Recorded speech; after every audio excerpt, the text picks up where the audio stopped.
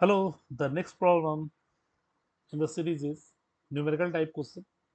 The sum of an infinite geometric series whose first term is limit x tend to 0 sigma k equal 1 to 2030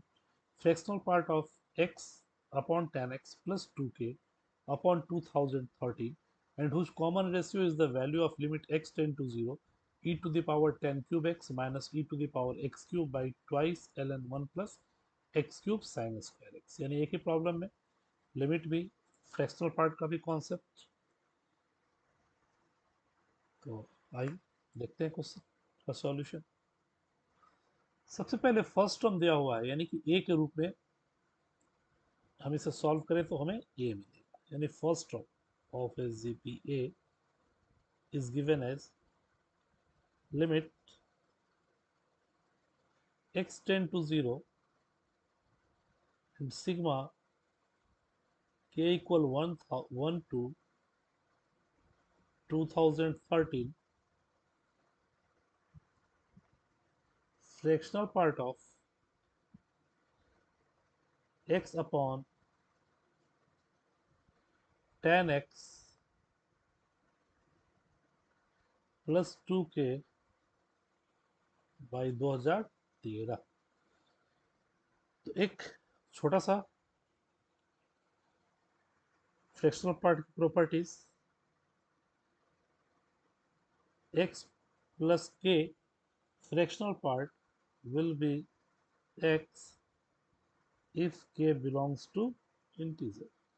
तो अगर हम लोग sigma के lower से upper limit की ओर चलें तो 1 2 3 से लेकर 2013 तक लिखें तो ये प्योर इंटीजर ही आएगा, यानी 2013 बार हम लोग इसको ऐड कर रहे हैं, यानी ये वैल्यू हमारा देगा limit x tend to 0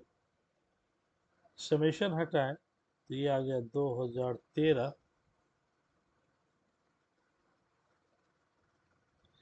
fractional part of x by tan x by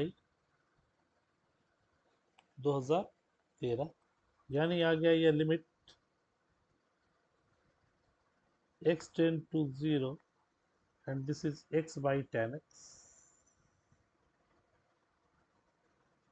and x by tan x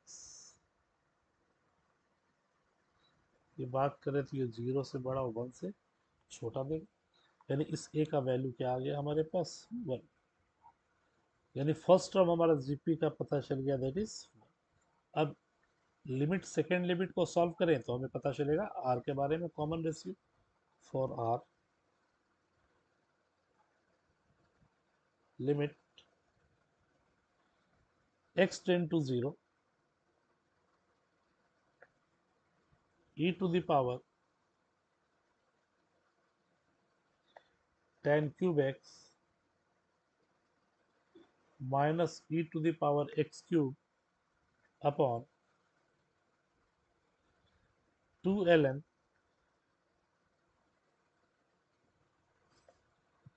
1 plus x cube sin square x।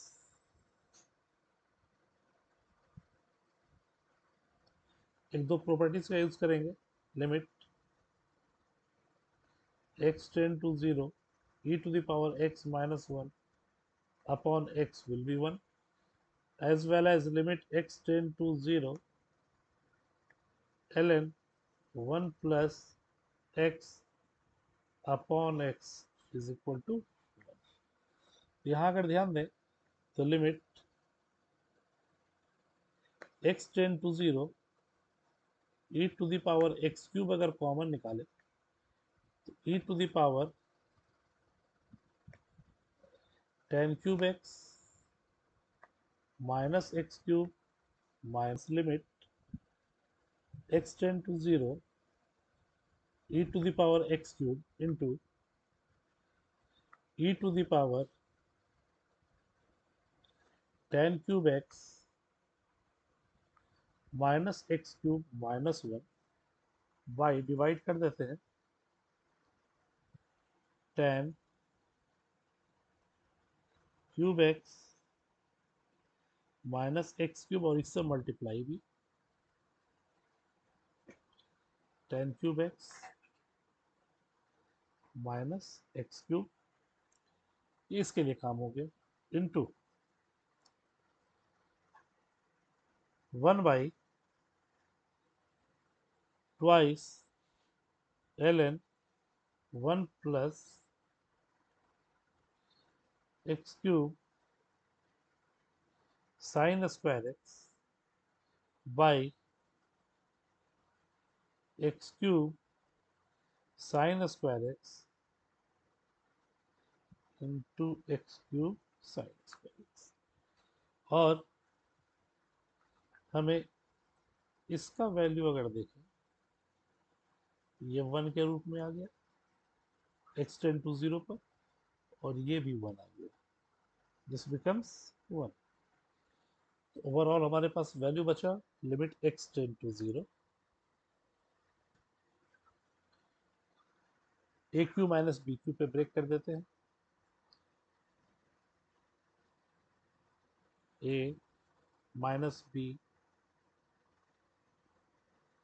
A square A B plus x cube sine square x by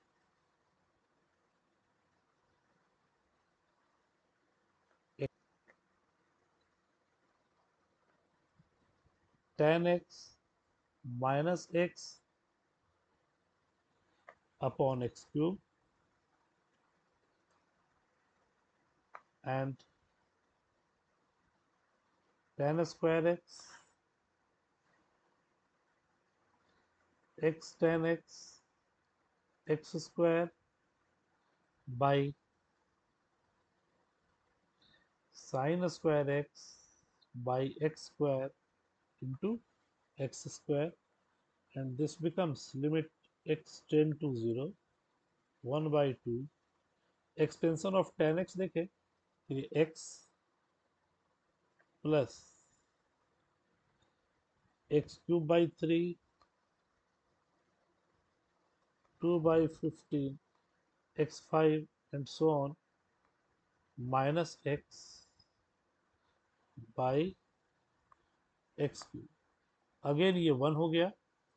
and this becomes tan square x by x square, x cut गया,